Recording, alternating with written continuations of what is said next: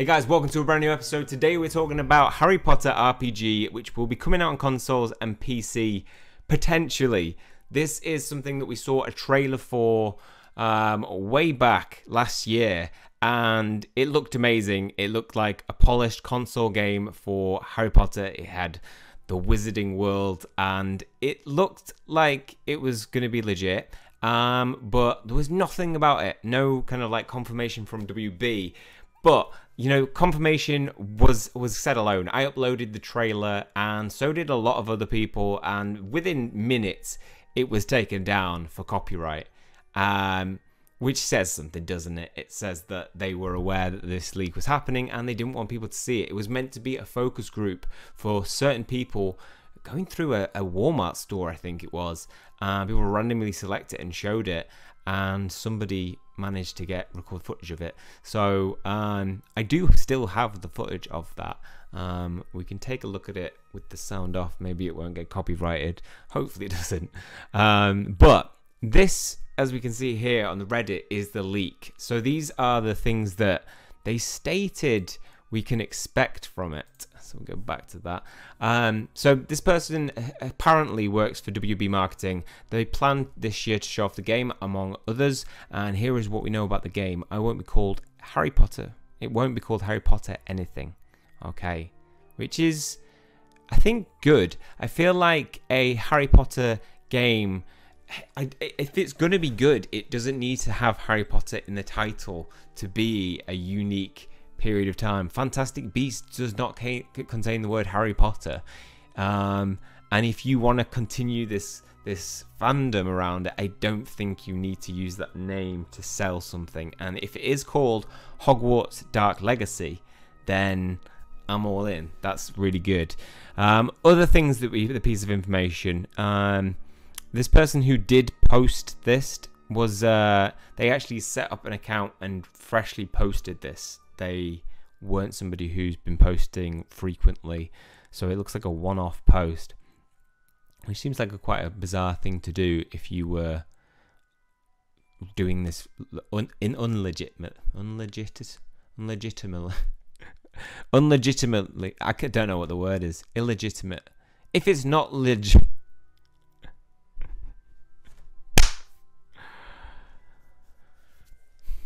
And that sounds a little bit suspicious to me in terms of why would you set up a new account and then do it, but then maybe also you'd expect somebody to leak it to already be in the Reddit user, and maybe then they'd do it.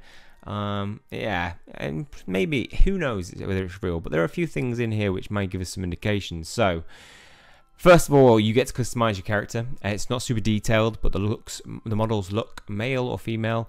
You are 5th year, a student at Hogwarts, who transfers from another wizard school. I don't know why, but it's a major plot detail later on in the game, apparently. You play through all the way until graduation, and then in your first year as an aura, you get to determine if your character is Muggleborn, pureblood, or half-blood. So it looks like they become an aura.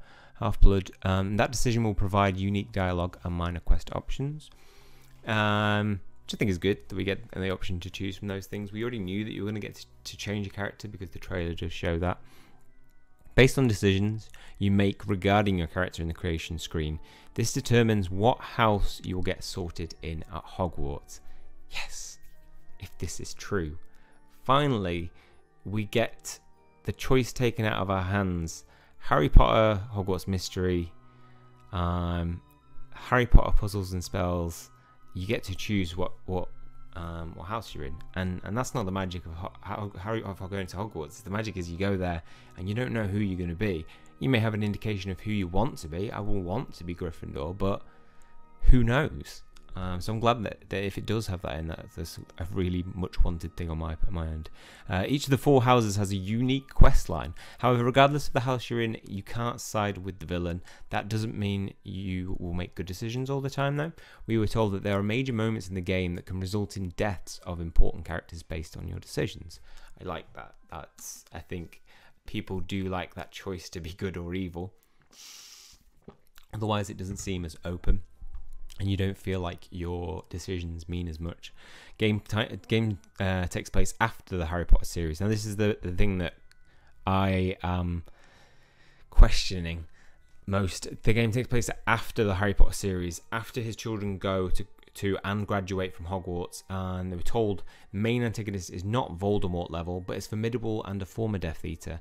There are multiple antagonists in the game, expectations for multiple sequels, and your character has a set last name that everyone would call him or her by. If it is Hunter. That'd be great, but very unlikely. Multiple book characters make appearances, however, they're keeping this under wraps, expect Harry Potter, though, to make an appearance at some points. So maybe an old Harry Potter, Dumbledore age, maybe. We'll see. Skill tree is robust. 5 different branches to focus your characters on magical abilities, as well as perks that can unlock after so many amount of points in a tree. You're shown a perk that allows your character to slow combat for a brief moment, another perk that allows you to control monsters for a certain amount of time. There's also good evil points. If you veer towards evil, you can learn more powerful spells. However, you cannot learn any of the major forbidden ones, unfortunately. There is classroom assignments that have difficult puzzles, which can provide significant bonuses to your character as well. Story and combat, a slow burn, but we were told that the game builds up to some insane moments. Combat is fluid, but relies on timing and tactics. You cannot button mash and win. Your character also has so much energy at any given time. You fight other wizards, creatures, etc. And there is also duel system for rivals, which is what we did see in the trailer. So some quite good PvP type play. Maybe in PvP, maybe PvE. In non-missions, your character doesn't reload from a previous save. Instead, wakes up in the infirmary with some temporary negative effects. Okay, I like there to be a consequence to dying, more than just you can just save it and load, which I do in a lot of games. A reimagined version of the Nemesis system used in the Shadow of Mordor games is in this one. It's not as robust as those games in terms of quantity, but instead it's very detailed on the few rivals it generates. It creates rivals for your character. The main rival is randomly generated via the system, and he and she will be unique to each playthrough, however voiced by the same voice actors. So we will see voice actors in this. That's good. This rival can be beaten, killed, or made an ally based on decisions that you make in a game. Okay, point number 9. This is very detailed.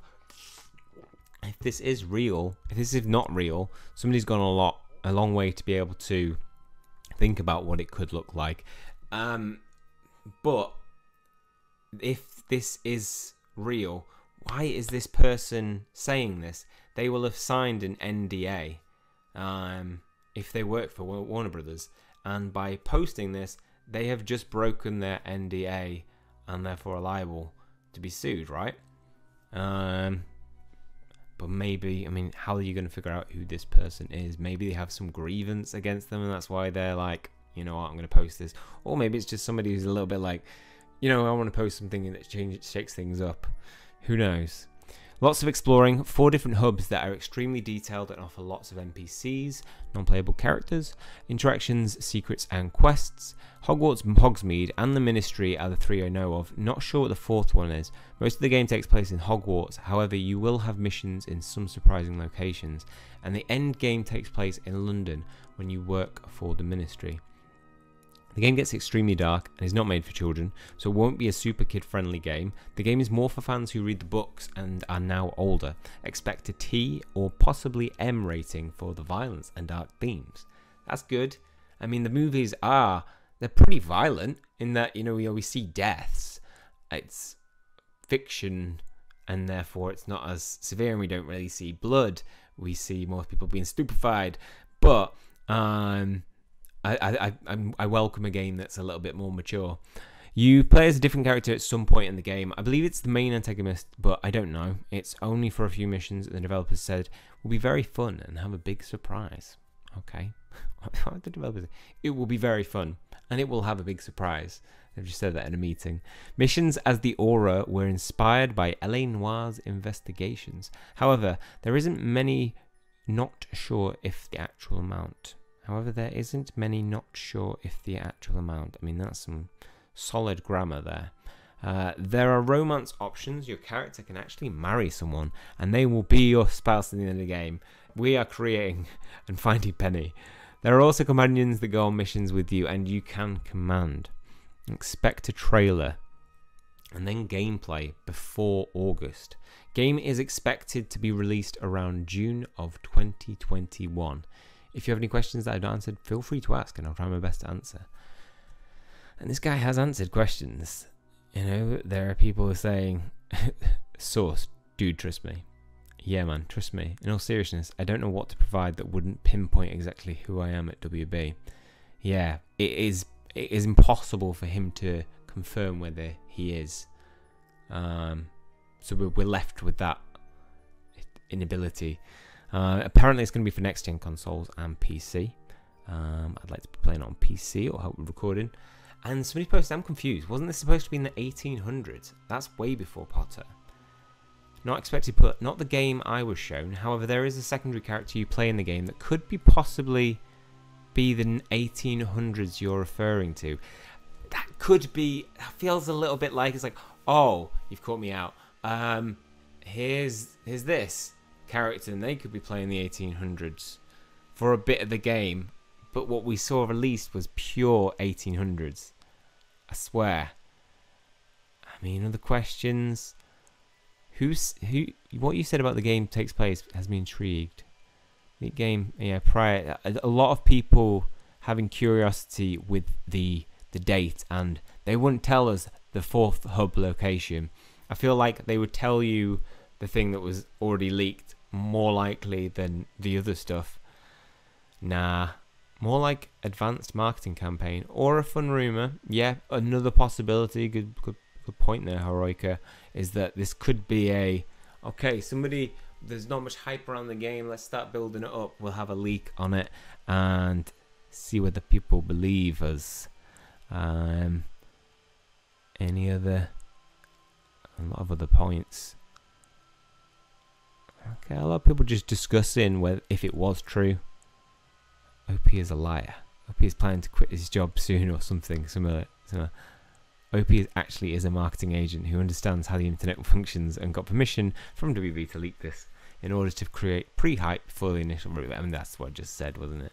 WB knows if details are leaked, it will create a feedback loop of people talking about the game.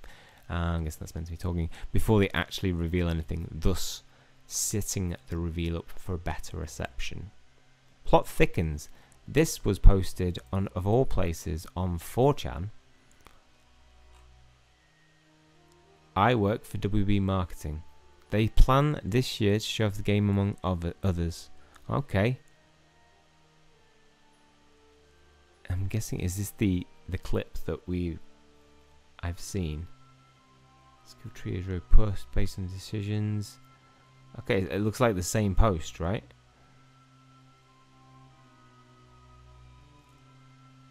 I work for WB Marketing. Not true anymore. Yeah, you probably got fired for releasing the information. So let's take a look at this trailer. Need to turn the sound off for this part. Okay, so we do have a copy. I've lost my copy, but we're still on YouTube. Somebody was allowed to keep this up. And let's take a look out of it. I'll move my head out of the way, and we'll just give you your thoughts on. We'll have a little bit of discussion about whether we think it fits with what we've just been told in that leak. So we can see whether it's real or not. Bye-bye. Alright, we'll be playing with sound off so it doesn't get copyright strike.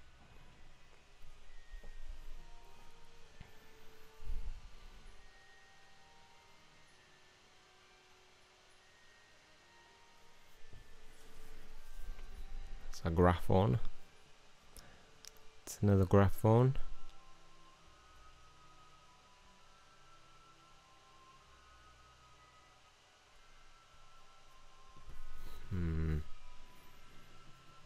Just the outfits are looking very 1800s, not very futuristic.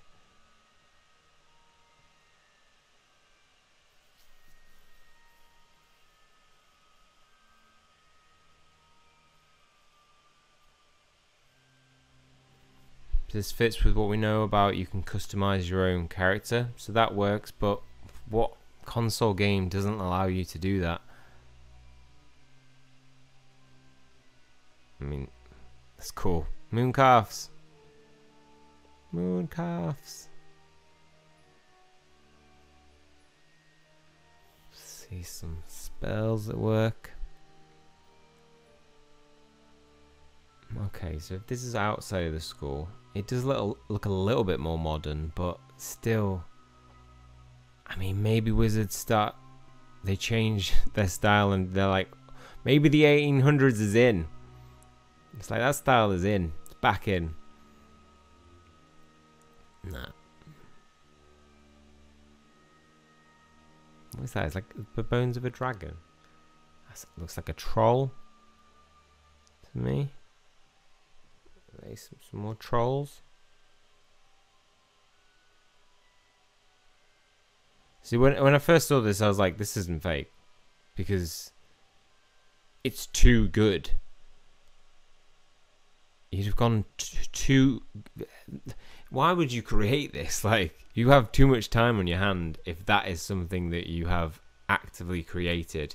And hey, if you've done that, why not just create the game and take it to Porky Games and go, can you give me some rights to be able to release this? Maybe that would be really good. Bye bye, video capture. Hello webcam. Hello again. We're back. So, personally, there are things that fit, but they're the more obvious things that you'd expect from a console game. The setting does not seem like this is you get to play as a character from the 1800s in one part of the game. The game's set in the future, like the future. It just doesn't fit. And that's what makes me think this is a false leak. God, I feel like I could make, based on that trailer, I could make a better fake leak than that one that sounds more realistic.